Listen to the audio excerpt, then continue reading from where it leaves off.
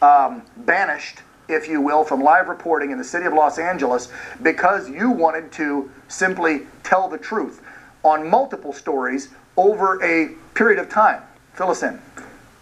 I mean, look, Dan, I've been in the industry for 18 years, so no one can discredit that. I'm a professional. I've been doing this for close to 2 decades, okay? It wasn't until, I would say, after I became a mother that these certain issues started to really hone in and really upset me.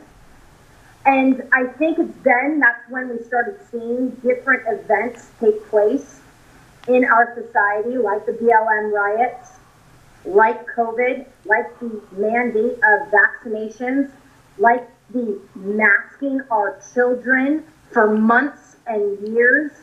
And that's when I started to just question and be true to who I am and real. This should not be politicized. This does not matter where I stand politically. It's about speaking the truth. Our jobs as journalists are to not sway a person to vote differently. It's to provide information. It's to provide both sides. And I saw firsthand we were not doing that years leading up to where I am right now. Yeah. And that's when I started speaking out. That's when I started questioning the agenda and narrative. And that's when I started getting pushback. Exactly.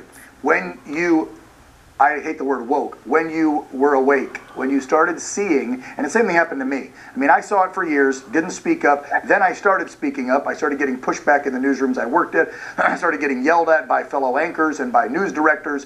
And then obviously I walked away, ran for Congress, got my butt kicked, and it all worked out because we're on a new mission here at One America News to spread truth.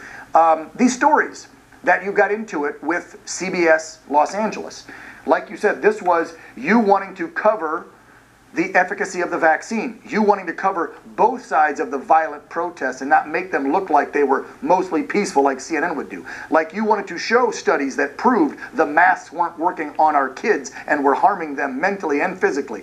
That's what you wanted to show, both sides of the story, and you weren't allowed to by your bosses. Is that correct?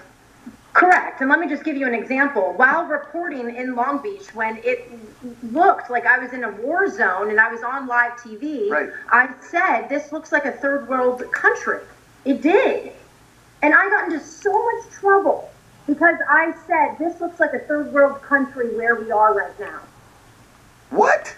Just for that Correct. Simple phrasing? Just for that simple truth of the reality of what was in my surroundings.